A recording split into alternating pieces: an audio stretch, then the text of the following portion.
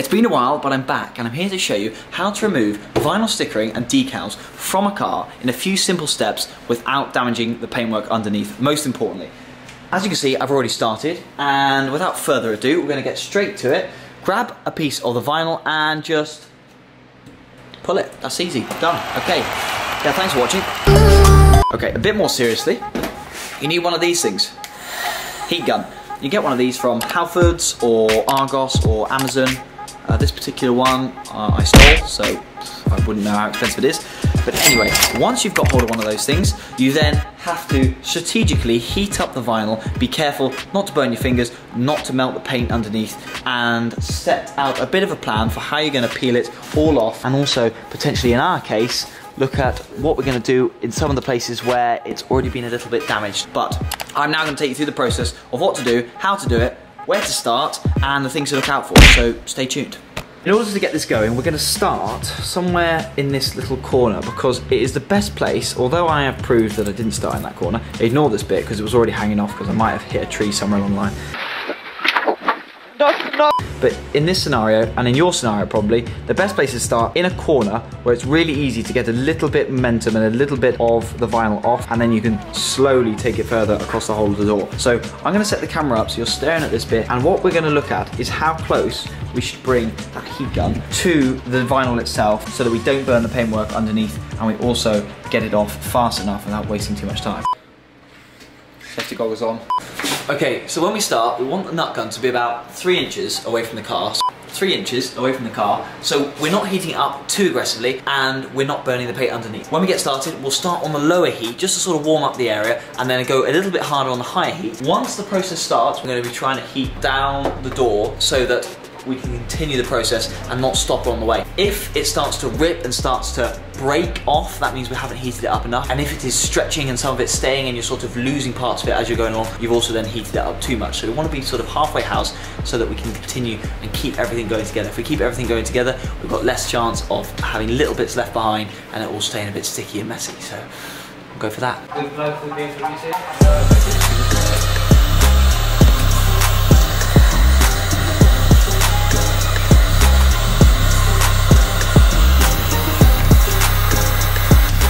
So that's an example of me heating up too much of the top vinyl and not enough of the vinyl as we're continuing the process. So as a result, it ended up just stretching and coming off in my hands. I can now probably just pull it. Let's just give it a little bit of heat and it should be able to just help it along the way.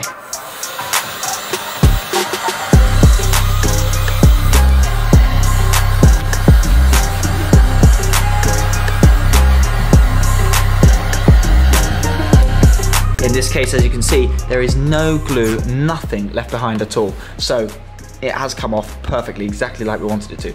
Although it might sound daft and obvious, don't keep your hand too close to the vinyl and too close to the heat gun. Also be careful of the top of the gun itself because it does get very, very hot and it's easy, not going to do that, to burn. Okay, I'm now going to speed up this process, get more of this side done, and I'm going to show you how it develops as we go across the whole car. Let's do it.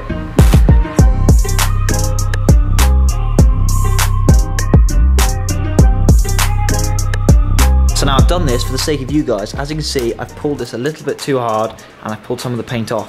So what I'm gonna have to do is now go back with it, heat it back up, and see if I can make sure I don't continue that all the way across the door, otherwise it's gonna be a bad day.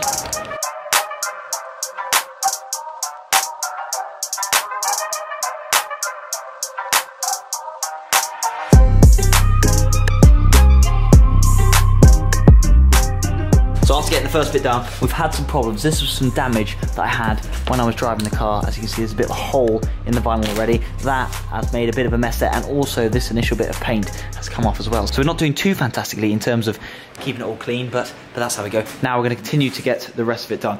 As it's taken me a bit of a while, and I said I'm going to get it done in a few minutes, I'm going to call in a bit of help, and Chris is going to set to on the other side of the car and ensure we get it all done very fast. He's even got his gear ready and raring to go. And once we've done all the beginning bits, getting the livery off, we also have a trick at the end to clean up the last little bits, some of the paint that's missing, and also some of the adhesive that might be stuck on. So stay tuned, because we have more information for you to ensure the paintwork and everything you have on your car is looking good as new. That's the priority.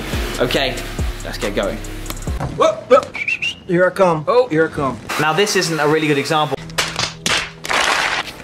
on these rally cars, on this specific livery, I guess it's a bit hard to judge these particular panels because they've been battered and bruised so hard, as you can see, just by rocks and gravel on the stages. So it's a little bit difficult to know which bit is the technique taking it off, me, and which bit is just what happens to rally cars. Because obviously it's come off before, as you can see, because there's no paint being left on here. There's a few extra bits that are coming off, but hopefully some of the taller bits, some of the bits that aren't going through the same sort of problems at the top of the door, on the roof for example, we can not have the same problems.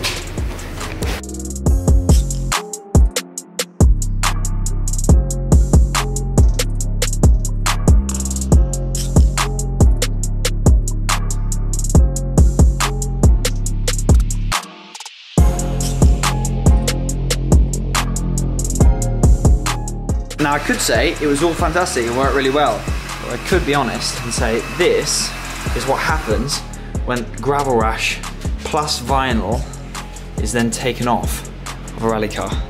As you can see, there's a lot of paint damage on the car underneath, and actually it's all just getting worse. You can see the paint coming off there.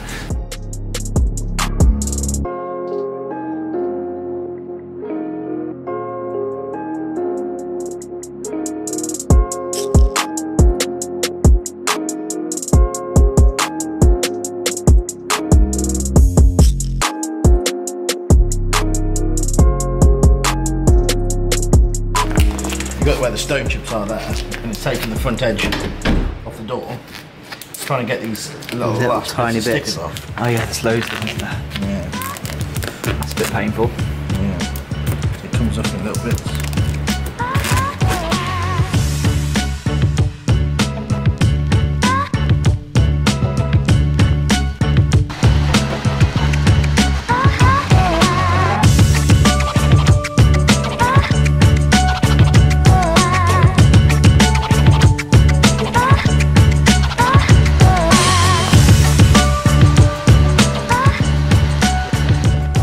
Okay, after acquiring a little bit more help, we've now managed to finish this whole side, and as you can see, we haven't really lived up to not pulling any of the paint off. Done a bit there, done a bit there, a bit more down there, loads over here. These rally cars have gone through a lot of battering, and the bits that haven't been battered as much, like for example at the top of the door frames, the paint has come off very nicely and not left anything underneath. But it does show that you have to look after vinyl if you want to make sure that it's easy to take off and it doesn't damage the paint underneath. So it's not as simple as a protective layer that you can throw anything you want at it and it will all be fine. Anyway, we're going to continue. We've still got the roof to go, as well as half the bonnet. There's another few bits that have sort of come through, and this bit is the adhesive part sticking. So at the end, we're going to find out how to get all of this stuff off with some special tools from Chris over there. At least he doesn't know that yet, but I'm going to force him to go and help explain how to do that.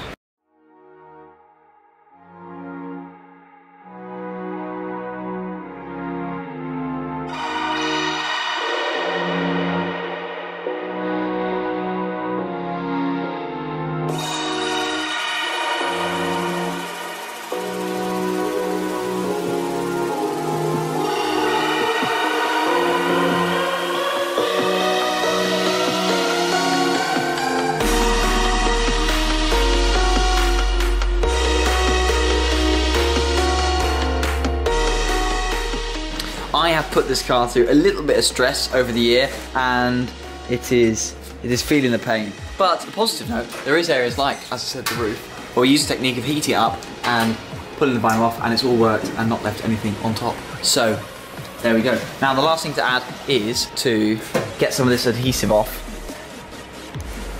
which we're going to do right now. To finish it off, we need a bit of tar and glue remover. Tar and glue remover. We'll look at that perfection. Ooh, what else you got? Some rapid detailer. Oh. Give him go.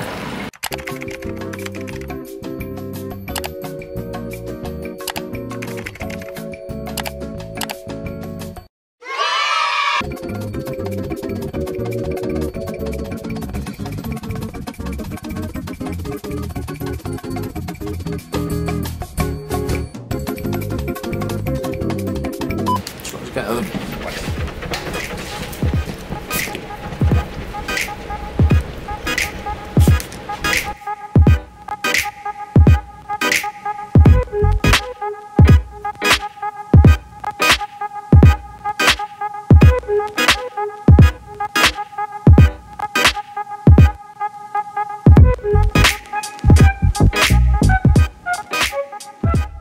In hindsight, after looking back at the title of this video and what we've done, and with the car being the state it is in, and also after getting a blister and burning my finger and also cutting the top of this other finger, I can confidently say, you're welcome. That is how you shouldn't remove decals from a car, and that is how to damage the paintwork in the process. So I've done the job for you. You don't have to copy. Now you can use this as a really good and useful lesson to make sure you follow our steps and don't do what we've done. But in the meantime, please like, subscribe, leave a comment, say something. RIP for the state of that car's paintwork, and we shall see you in another video. Thanks for watching.